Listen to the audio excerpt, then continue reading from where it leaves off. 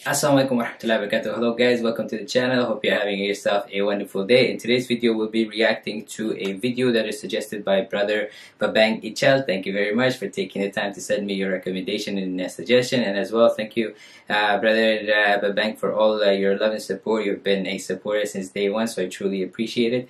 With that said, those of you who are new and who happen to come across this channel and this video for the first time, I'd like to take a moment and welcome you guys to the channel. I upload videos every day, so if you guys like the content as well as the channel and want to be part of this journey, then please consider subscribing to the channel and turning notification on so you're notified when a new video is uploaded. Stay tuned guys, we'll be right back.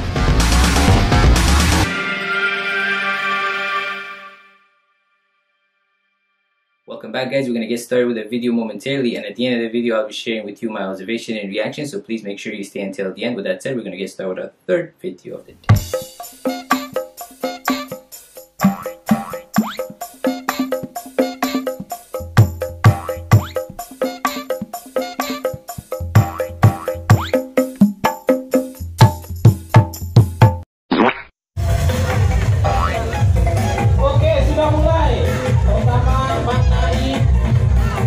Di bawah kedua Bang Saeb ya sudah mulai menaiki bumbu. Oke, yo next.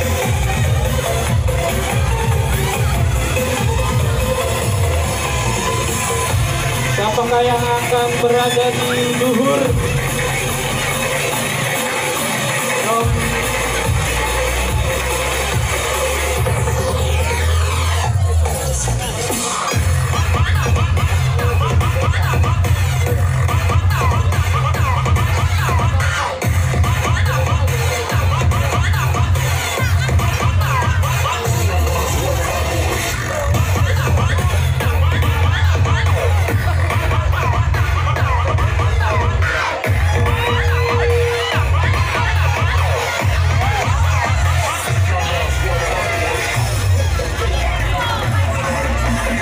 Panggilan untuk Pinang sama Elik merapat dulu.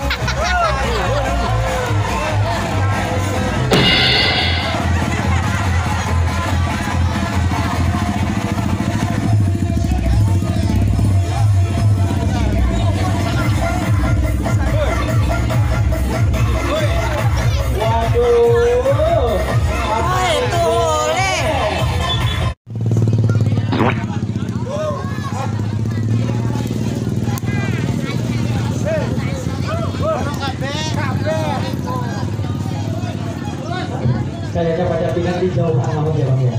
Tumpah. Kasihan ini. Saya orang 5 ini. Ayo 1, 2, 3. Ayo cari koinnya, di dalam tepung. Sambil ditiup. Ayo jangan, nggak boleh. Biar kayak baju nantinya nggak kebelang. Iya, jeblek tadinya.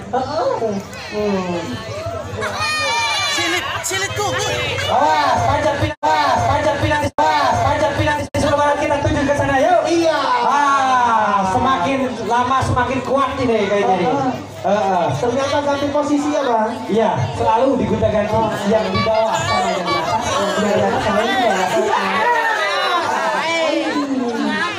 Awas itu 10, 9, 8, 7, 6, 5, 4, 3, 2 setengah, 2, 1, up. Sorry. Yang terbanyak koinnya. Yang terbanyak itu yang menang bang ya? Iya lah. Oke. Oke, kita menuju ke Banten Pinang di sebelah barat kita. Semoga kan ya. walaupun singkat yang namanya berusaha pasti akan membuahkan hasil. Iya, begitu. Bang baru press. Oke deh, guys. Saat ini masih belum ada yang mendapatkan sebuah kulkas 3 pintu. Iya betul. Iya, semoga kali ini ada yang mendapatkan bang ya. Iya. Kita kocok dulu. Pol, kocok pol. Masih hadiah hiburan bang. Oke, satu aja satu. Oke, kita buka. Barangkali yang pegang nomor, awas ya. Iya. Awas ya. Iya. Awas ya. Iya. Kita lihat. Sebutkan. 0665 0665 siapa itu? Iya siapa? 0665 kita sesuaikan? Sesuai aku. Iya. Ya, terima kasih bang. Semoga tahun depan dapat kulkas 3 pintu. Lagi. Oke, satu kali lagi kita umumkan angka apa yang dituju.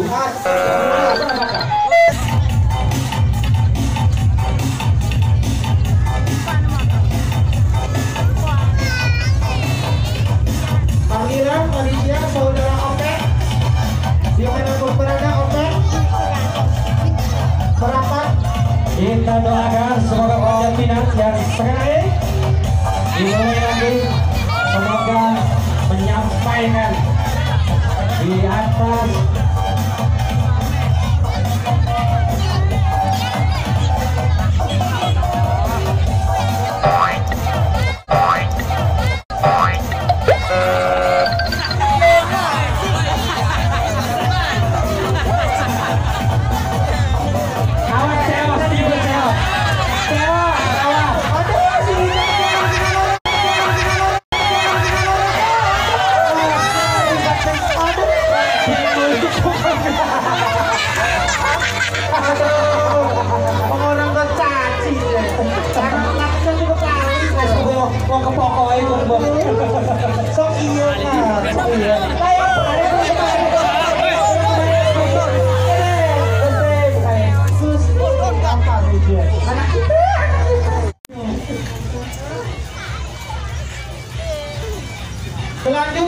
selanjutnya lomba yang ditunggu-tunggu oleh ibu-ibu yang dinantikan. Iya betul. Apakah itu Bang Ilham?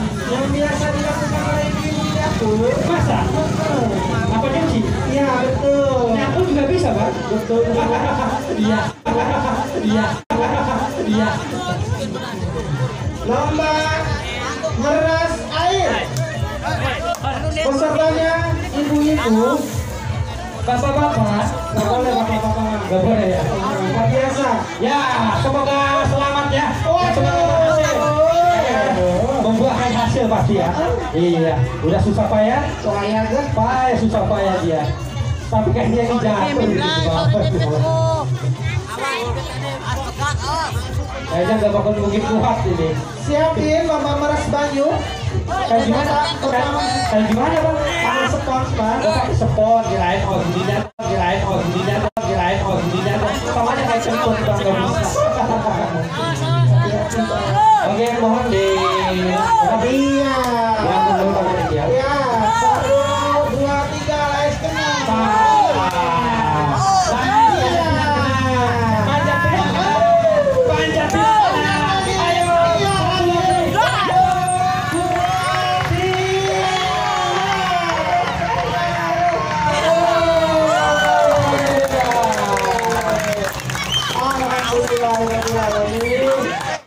Itulah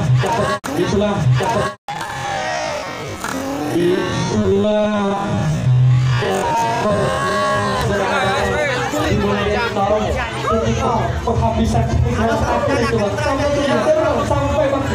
itu bangsa ya, di situ ada uang receh, dibuka aja, kita saweran, uang receh ada di situ bangsa ya, kita saweran untuk yang nonton, harunya upah melangah di situ banyak uang receh, dibuka uang recehnya saweran, upah melangah. Emang ada bang?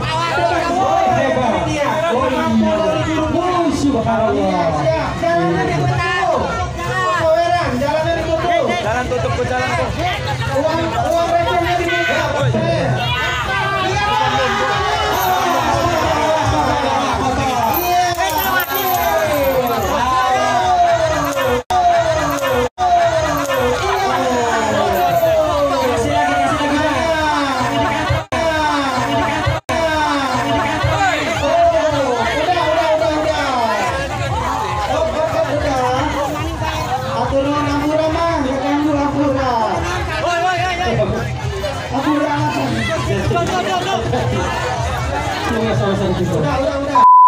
Wow, guys, I didn't know what I watched. It looked like they had a pole and they had it, I think, oiled up, or it was like slippery, and they were trying to climb on it. And first when I saw it, I was like, wow, this should be like in a commercial of jeans, because they were pulling from the jeans, stepping on the jeans.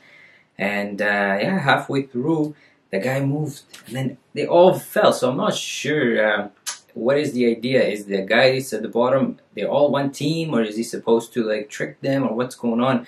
And it looked at the end that they climbed and he got, I guess, some coin from the top and he was throwing it. So when does this happen? Is it during the Independence Day, during Eid, or what celebration? And what does this signify? Why are they climbing this pole? And are they teams? Because it looks like they're the same group of people that were going over and over again. And yeah, so I've seen something similar, for example, in India, but they make it from people. Like, you know, you get like 5 people standing, then 4 people, then 3, then 2, then 1 on the top, and they break something. And I think similarly, maybe in Spain or Italy, they do that too. But this was different, because this is much harder, given that they put something slippery on the pole, and then you only have like ropes and maybe cloth that are basically wrapped around the pole that you can step on. A lot of, I guess, upper body power that you have to basically climb through. But it was interesting. Thank you very much, guys, for suggesting it. I hope you guys liked it. If you did, please don't forget to like, comment, share, and subscribe. And if you'd like me to react to another video, please put in the comment section below. As always, thank you very much, guys, for all your love and support. I hope you guys have yourself a wonderful day. Take care of yourself and your family. Inshallah, I'll see you guys in the next video. Take care.